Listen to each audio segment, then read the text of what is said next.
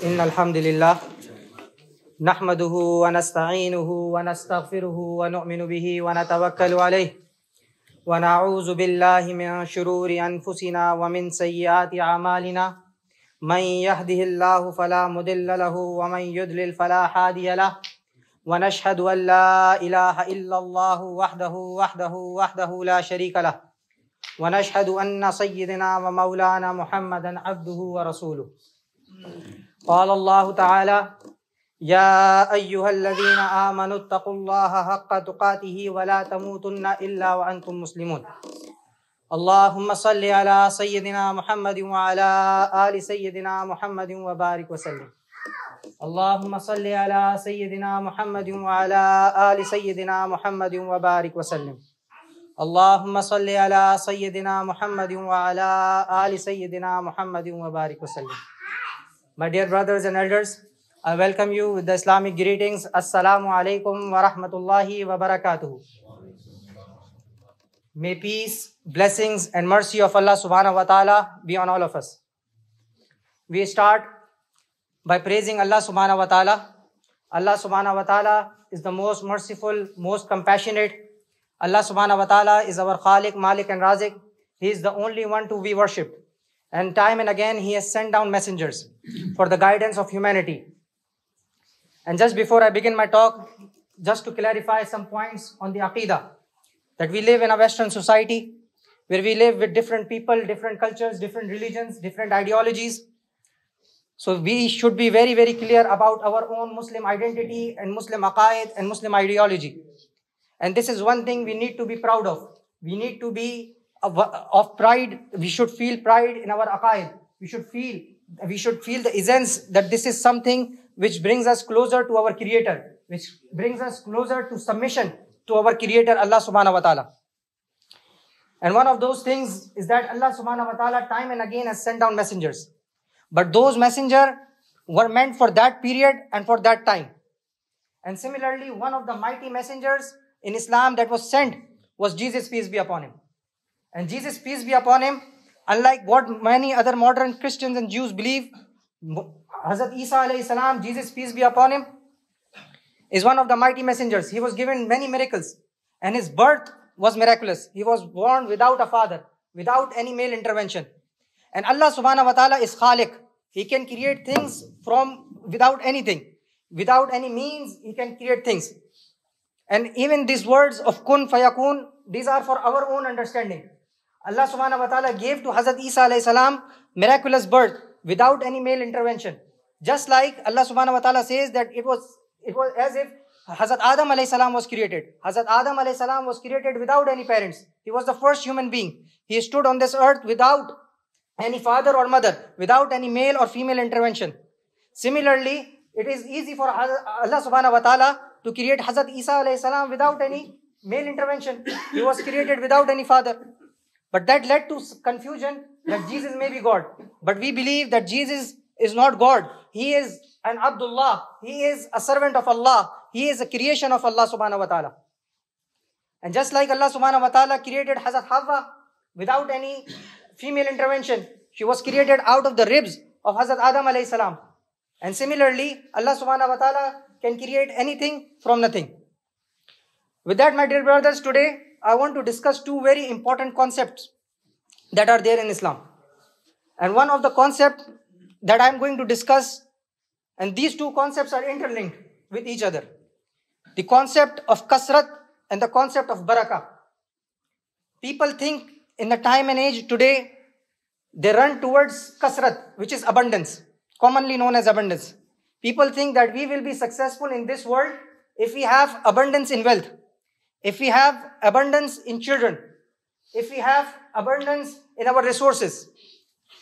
But my dear brothers, what we need to strive for, what we need to work towards is the concept of barakah.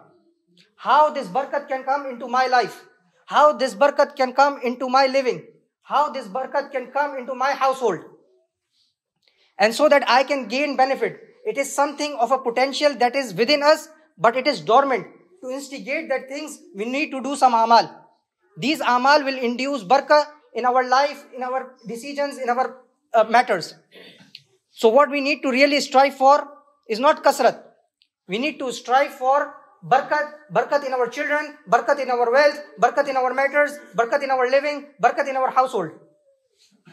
And once this barkat comes into our lives, then all our problems will become small. All our things, our matters will become of ease. Our lives will become easy and peaceful. Imagine Allah subhanahu wa ta'ala mentions about Laylatul Qadr. It is one night, just one night similar to other nights. But this night is of more barkat. This night, the deeds on this night is of more acceptance, is of more reward. Similarly, this is something we should ask Allah subhanahu wa ta'ala for. And one of the things to instigate barakah is to stop the leakages, as I mentioned before. And what are those leakages? Leakages are any kind of sin, any kind of displeasement that we do towards Allah subhanahu wa ta'ala and His Messenger. Any kind of sin, outward sin, inner sin, sin that we do when we are alone, or sin when we do when we are in majlis. All types of sins needs to be removed, repented, ask for forgiveness if we want barakah in our lives. And to have peaceful life, it means that the life will have barakat in it. Somebody buys a 20-year-old car, a 10-year-old car, and does not have to spend anything on that car. It's better than if he has to buy a new car with some faults and problems in it. The 20-year-old car, because of his amal, he doesn't have to spend on it. He doesn't have to go to mechanic again and again. That is of barakat rather than a new car which is giving him problems. So my dear brothers, let me quote you an example of Hazrat Abu Huraira radiallahu anhu. Hazrat Abu Huraira, he came to Prophet sallallahu alaihi wasallam and he complained of his memory. He complained of his remembrance. And Prophet sallallahu alaihi wasallam made dua for him, that may Allah subhanahu wa ta'ala grant him good memory. And may Allah subhanahu wa ta'ala gave him a long age. So he narrated most of the ahadith that comes into the traditional books of ahadith. Most of the hadiths are narrated by Hazrat Abu Huraira radiallahu anhu. Hazrat Abu Huraira radiallahu anhu, he saw the time period of Prophet sallallahu alaihi wasallam. He saw the time periods of the 4 caliphs. And after his 4 caliphs as well, he was alive. And later on, during his old age, the caliph of Muslims was concerned that what about his memory? Is his memory still intact at the age of 100 years? So he called on to the caliph. He invited Hazrat Abu Huraira radiallahu anhu to his palace. And he organized a sermon. He organized a dars hadith, where Hazrat Abu Huraira was given respect and he was asked. And he asked 2 scribes to sit at the back and write the narrations of Prophet sallallahu alaihi wasallam, what Hazrat Abu Huraira was narrating. Hazrat Abu Huraira, on coming to his palace and seeing the people, wanting to seek ilm, wanting to seek knowledge, Hazrat Abu Huraira radiallahu anhu narrated over 100 ahadith. And he was, sent back with respect. Next year, because the caliph wanted to judge him, he called him again. And he said that people are still remembering those ahadith and those times when you came and narrated over 100 ahadith. So if you can narrate the same ahadith again, and look at the barakah in the memory of Hazrat Abu Huraira, that he repeated all 100 hadith verbatim in the same sequence, one by one. So this is actually what is meant by the barakah, that the things are not large in numbers, but the things are in so much abundance that is satisfied, it is sufficient for the people. Similarly, the Holy Prophet sallallahu alaihi wasallam gave the dua of barakah to Hazrat Anas radiallahu anhu. Hazrat Anas radiallahu anhu was the khadim, was a companion of Holy Prophet sallallahu alaihi wasallam, used to help him in the household tasks. And he was given the barakah in his children, in his wealth. So much so that he said that I have so much of gold that when I used to pay the things in gold, I used to have bricks of gold that I used to hammer it down to break it. Imagine, in today's world, who have this much wealth? So this was the barakah due to the amal, due to the duas of Prophet sallallahu alaihi wasallam. Similar Allah subhanahu wa ta'ala, same Allah subhanahu wa ta'ala is there for us as well. If we have the same amal of the companions of Prophet sallallahu alaihi wasallam, we will induce it in our lives, that we will have this task, we will have these barakah in our lives. And Hazrat Anas saw more than 100 of his children and grandchildren. And there are 4 things to induce this barakah in our lives. And one of the foremost things is the remembrance of Allah subhanahu wa ta'ala. Allah subhanahu wa ta'ala says, Tabaraka ismu rabbik that the name of Allah subhanahu wa ta'ala is Barkat.